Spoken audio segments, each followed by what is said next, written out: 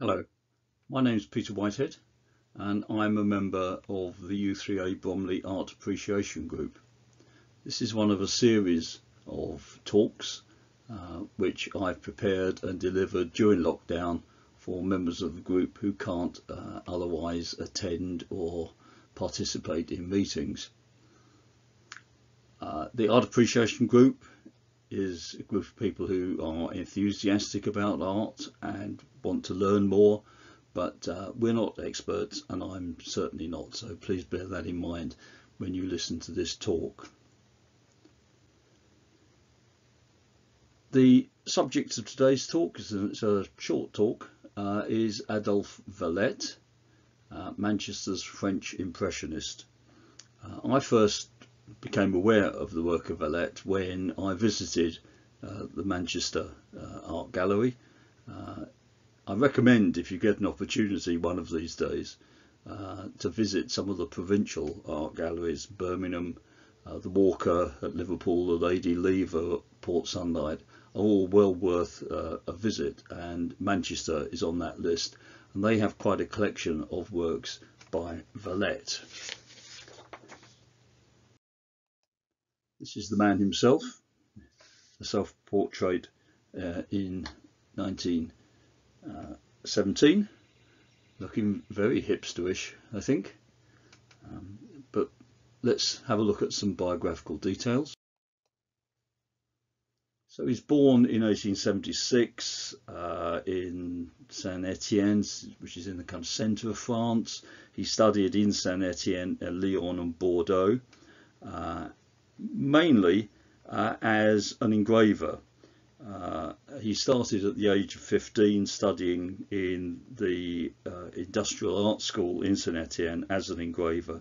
He had intended to travel to Japan to study art, because Japanese art was very influential with the French Impressionists and others, but the Russo-Japanese War put an end to that, and he came to the UK instead. He worked as a commercial artist in Manchester, designing labels for cotton goods, and then he was asked to take a job as Master of Painting and Drawing at the Manchester Municipal School of Art, where he had studied for a brief time, as he had done at Birkbeck. He returned to France because he had a disabled sister who needed caring for in 1928, and he died in 1942. These are some of the paintings that Valette made. Valette saw in Manchester, which I imagine at the time was a rather dirty, smoke-stained industrial town where it rained a lot. That's what Manchester is, isn't it? But he saw something which could be portrayed in an impressionist manner. So he's the French impressionist who really puts Manchester on the art map. Monet had made several visits to London around 1900, painting the effects of fog, and Valette was similarly entranced by the Manchester weather and atmosphere. This is Central Station, Manchester, in 1910. I think it's quite reminiscent of Monet's paintings of the Gare Saint-Lazare. He also emulated Monet by painting multiple views of the same scenes in different light conditions and from different viewpoints. This is one of the bridges over the Irwell.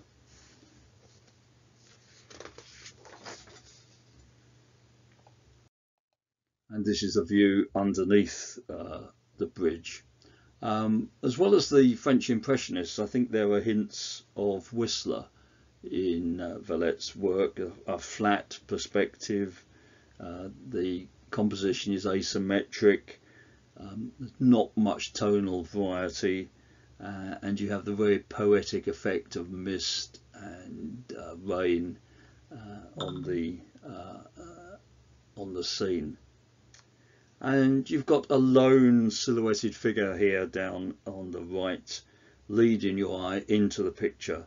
and it's all a bit, there's an air of melancholy about this.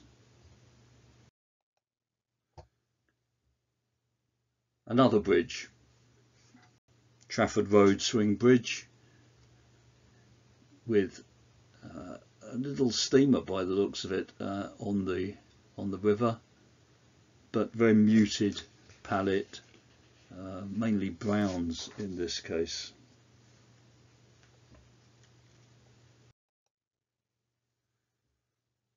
We move to the centre of Manchester. Oxford Road is one of the main routes into Manchester, and the building being built there is, I think, the Refuge Assurance building, which now is a hotel.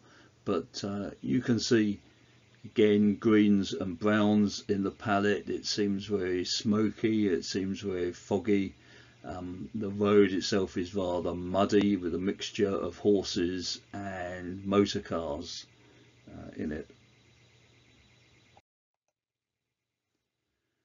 Albert Square in Manchester in 1910, again with the figures in the foreground, the horse eating from its nose bag, and a mist or fog or just rain covering everything. You can see the rain on the kind of cobbled, I suppose you'd call it, streets there, and the silhouette of a man pushing his cart, and the figures are fairly anonymous. You can tell that they are. You wouldn't be able to pick out that man in a crowd again. I think it's a generic figure.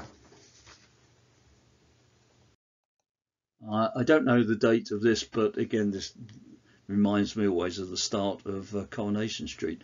The wet slate roofs, the low cloud, the rain, it conjures up Manchester.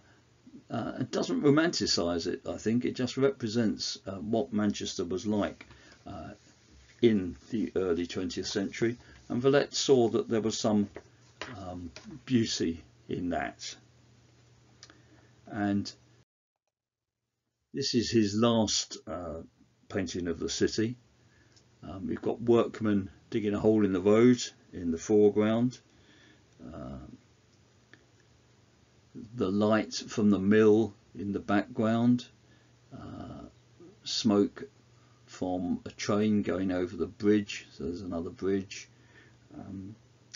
It's reminiscent, I suppose, of the paintings of the Camden Town Group, who painted London from 1911 to 1913, painters such as Sickert. But I think this is also leading towards another painter who studied with Valette.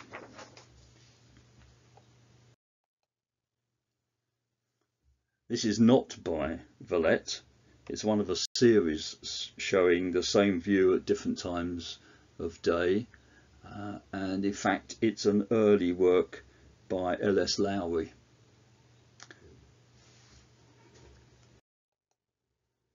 There's Lowry himself in a self-portrait in 1925, and this is what he had to say. He attended Valette's life drawing class from 1905 to 1915.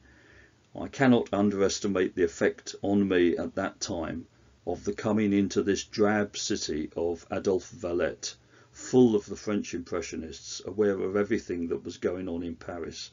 He had a freshness and breadth of experience that exhilarated his students. And I think some of the style of Valette rubbed on Lowry, though he made it his own. So if we think of scenes of mills, we think of scenes with little indeterminate figures, the matchstick men that Lowry is famous for, scenes of northern life, children playing in the street, all that kind of thing. I think you can see how that develops from the work of Valette, who was Lowry's teacher.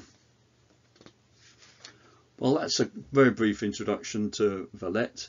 I hope it encourages you to research further into his work, and I said if you want to see his paintings, hopefully it won't be too long before you're able to travel up to Manchester, to go to the Manchester Art Gallery and to see the works that they hold there.